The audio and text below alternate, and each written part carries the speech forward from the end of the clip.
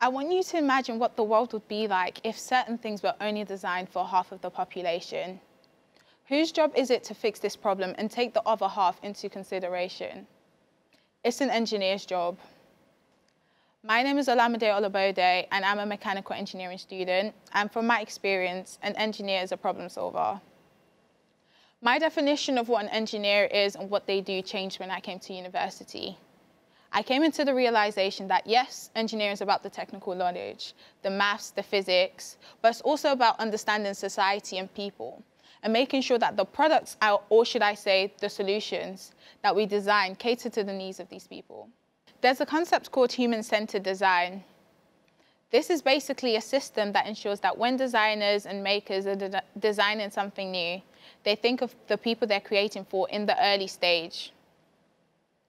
It might seem a bit outlandish, but even in 2021, things are still being designed without everyone in mind, meaning more problems are being made instead of being solved.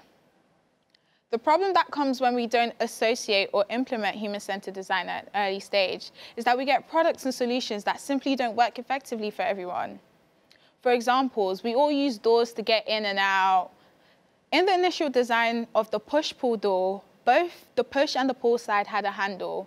The thing is, when we see a handle, we automatically think, oh, we want to pull it. This is because we have a cognitive bias in our brain. That was the problem. The solution was to redesign the push-pull door so that the push part did not have a handle, so a flat surface, so your brain thinks, I'm going to push that. And then the pull side had a handle, so you're thinking, I'm going to pull that. This is a trivial example of how designers didn't think of the users, in this case, all of us. I will say that my university is doing some good work in training the future engineers like myself in implementing human-centered design in our work. A few months ago, I had a project where me and my team, we had to design a medical device to help people that may have arthritis. And we had an empathy workshop where I wore gloves that restricted the way my hands move. I couldn't move my fingers. Doing simple tasks like doing up my zip, writing my name, tying my shoelace became extremely difficult. And I mentioned this empathy workshop because it made me realize how important it was for my design to be used effectively by those who need it the most. When I was at a placement at an engineering firm, I was told a fact that buildings are literally only engineered for men. So since the 1960s, the formula used to calculate the regular standard office temperatures only uses the metabolic rate of the average male. It was only recently that they discovered that the average female metabolic rate is significantly lower. So this means for years, female office workers had to wrap themselves in blankets, they were uncomfortable in their office spaces, they couldn't produce as much work as they could because they were cold. There are many more examples where it's clear that women were not included in the design process. For example, Fitbit overestimating how long the average woman is on her period for. The example of the non-fitting police armor and the cold buildings all happened because there probably wasn't any or many women in the room. A survey carried out by WISE campaign, WISE standing for Women in Science and Engineering, showed that only 10.3% of engineering professionals were women.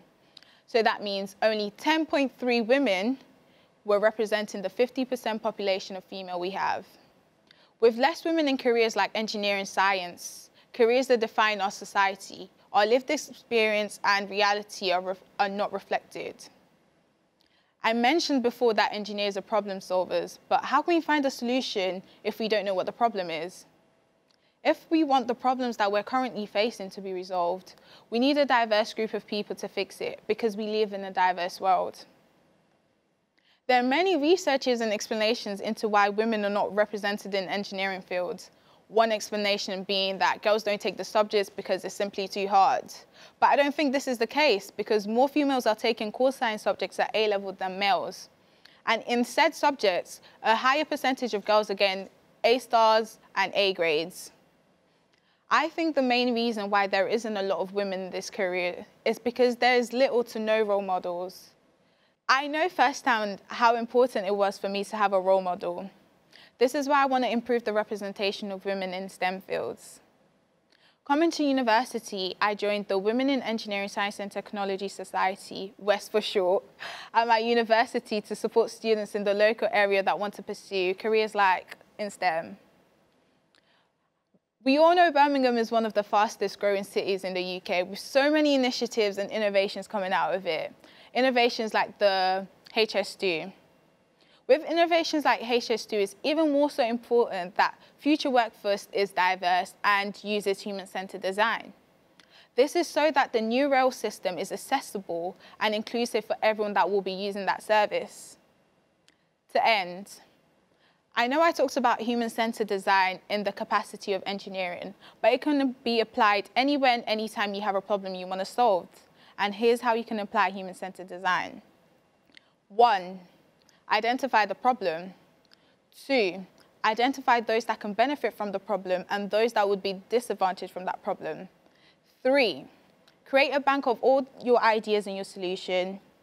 4, prioritize solutions that best fit the people with the problem. And ensure you're working in a diverse and interdisciplinary team. Be a problem solver and not a problem maker. Thank you.